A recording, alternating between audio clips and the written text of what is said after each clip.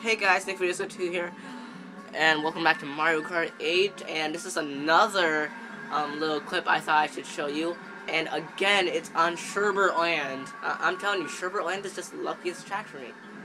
Now, two events happened that is very unlikely that I thought was pretty much awesome, that I thought I should show you, which is two green shell snipes, all thanks to lag.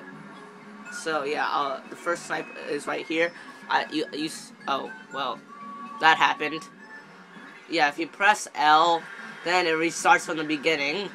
I'll just fast forward up to where we were. Sorry about that, but you know, no comment on that. And okay, this is where we were. You see, I have the green shell, and I now throw it right here. And it passes that Ludwig, doesn't hit the Ludwig, but you see my Toad cheers. That's because it hit that Mario over there. But from my perspective in the game, when I was playing the game, it went right in front of him and blew up. But I guess the impact from the explosion hit him. But that green shell, when I saw it on my screen, was pretty far from the Mario when it blew up. So that's just awesome.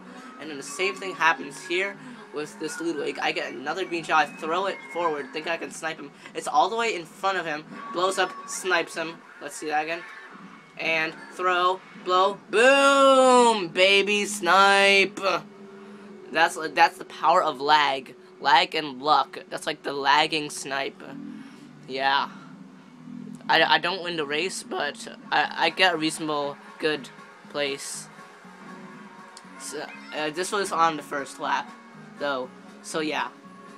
Thank you for watching this little awesome lagging snipe clip that I thought I should show you.